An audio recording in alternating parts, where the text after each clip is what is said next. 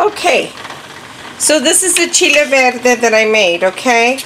And it has, it's cooked down, and I covered it for a while, and then I uncovered it and I allowed it to evaporate so that it can thicken. I added a little bit more of the salt, of the sea salt. Now, if you want to add some cumino, you can. You can add some cumino if you want to, but I'm not going to on this one. And if you want to add some cilantro or some oregano, you can as well. I want the pure chile verde. I want the flavor to go pow! So that's why I'm doing it this way. So I thought, okay, and so what I'm going to do is mix it in here, and then I'm going to jar it.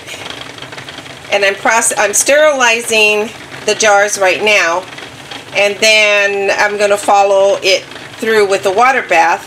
I'm going to sterilize these lids and dry them, and then put them a 1/4 inch from the top, because that's the National Association of Canners recommendations and requirements if you're going to resell.